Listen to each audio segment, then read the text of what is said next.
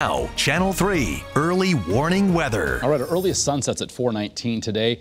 4:51, so already a gain of 32 minutes of daylight, specifically in the afternoon. And as we capture the setting sun right now with our iCam view from Waterbury, where we have 28 degrees. And tomorrow promises to be a breezy, cold, but bright day. Our view from New London showing the cloud cover there on its way out, 33 from coastal southeast Connecticut. So we're still 32 to 33 along the shoreline, 33 Hartford. We're in the 20s, sub-freezing throughout western and northwest Connecticut, 32 in Putnam right now, but colder air continues to move in on this northwesterly wind, sustained between 10 and 20 miles an hour. So when you factor in the current wind to the air temperature, feeling like the 20s and even teens, especially throughout western and northwest Connecticut, the combined cold and wind only gets worse overnight tonight into early tomorrow morning. It's all, of course, behind a cold front that's now offshore, and temperatures off to our north. This is the cold air filtering in our direction: 21 Albany, 15 Syracuse, 9 in Burlington. We're going to likely wake up to many towns, especially inland tomorrow, with temps in the single digits, but again, the wind will make it feel sub-zero. So looking at the big picture, high pressure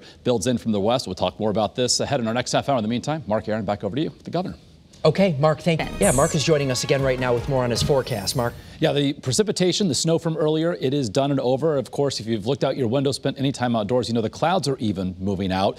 And behind this cold front, temperatures are trending colder. Compared to this time yesterday, 10, 15 degrees chillier, and that colder air continues to move in on a northwesterly wind. So in Kent, we're at 20, but feeling like 12, 27 coming in from Bristol and Woodbridge, feeling more like the mid and upper teens, feeling like the mid-20s in Plainfield with the current temp right now right at freezing. So that wind northwesterly sustained between 10 and 20 miles an hour. Of course, filters colder air into the state and will also, of course, make the air feel even chillier to exposed skin. So wind chill values as we head from the evening into the overnight hours will be dropping below zero. In northwest Connecticut, we have a wind chill advisory for northern Litchfield County. In fact, as we could see wind chill values approach 15, perhaps 20 degrees below zero. So, of course, residual moisture out there on untreated surfaces, underfoot, sidewalks, parking lots will certainly become slick as temperatures drop well below freezing as we head through the next several hours. So by tomorrow afternoon, the wind starts to subside a bit. Wind chill values recover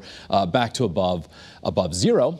And temperature-wise, tomorrow we're going to be reaching the upper teens and low 20s inland, low 20s at the 95 corridor, which is certainly about 15 degrees below average for this time of year. So we'll have the latest on even colder weather with less wind come early Saturday morning. Of course, what to expect for the rest of the weekend ahead in the early warning 7-day.